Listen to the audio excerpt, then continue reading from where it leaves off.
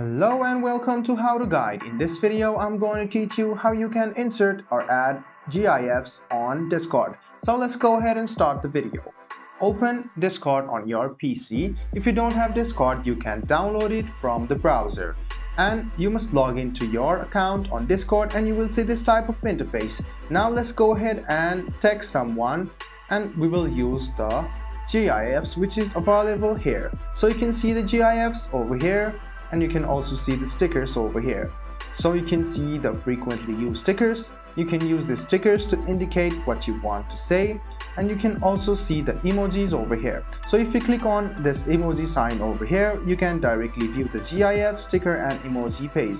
So you can see the GIF over here. Now you can search for GIFs like I want to search something for fall. If I search fall, in a while you can notice that some GIFs will appear over here. Sometimes it takes some time to reload the page.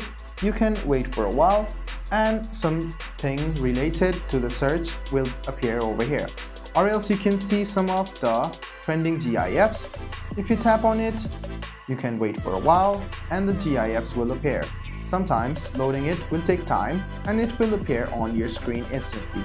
So this is how you add a GIF or how you send GIFs on Discord. I hope this video was helpful for you.